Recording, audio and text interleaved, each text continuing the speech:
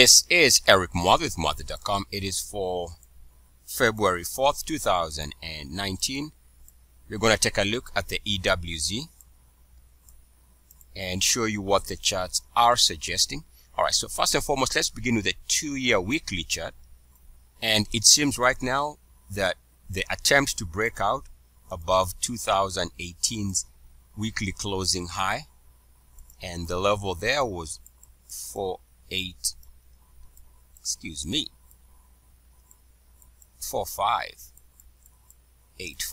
Oh, by the way, this is a 2-year weekly chart.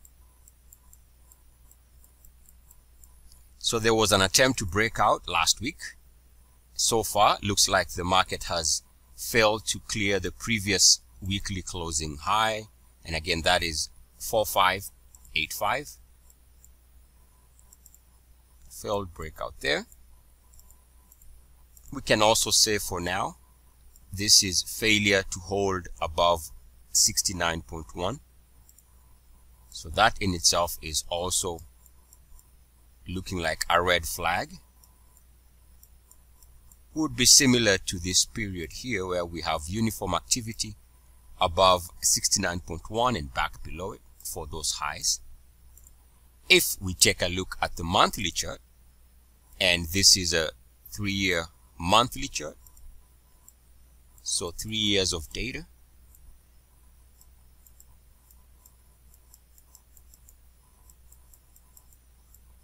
I guess I can just write the whole thing. Alright, so 3-year monthly, we can see for now that this was the previous monthly close from early 2018. The level there is 45.13. And for now, it looks like the breakout is starting to fail. The more the market pulls back from 4583, in other words, the more this is looking like a failed breakout, the more it suggests that the next meaningful swing trade direction is going to be to the downside as far as the Brazilian market is concerned, which also might be an indication of general markets worldwide pulling back. We can also see another point of view, which is take a look at this breakpoint.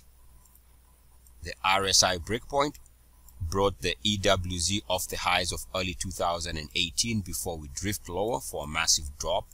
We've come all the way back as far as the EWZ is concerned, and we seem to have come to hit this same level as the new month begins here in February.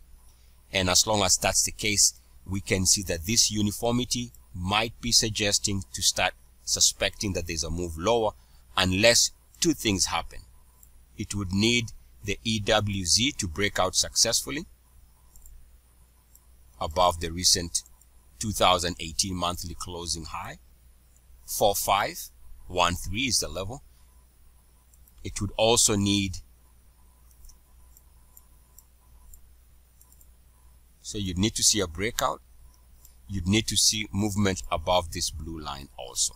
Keep in mind the blue line is conveniently somehow around 61.8, which makes that this line is actually very critical in determining the next major move or the direction of the Brazilian market. Net anything below the blue line is bearish. Anything back above the blue line would be bullish.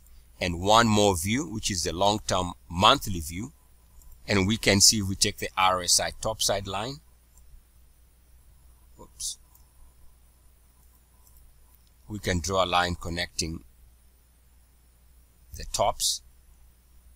It so happens to connect the top of 2000, the top of early 2018, and now looks like the more it is pulling back from this level, this is suggesting with a pullback around here, the Brazilian market is poised for a multi-month move lower line. Eric Muathe with Muathe.com. As always, good luck, peace, and blessings. EACS.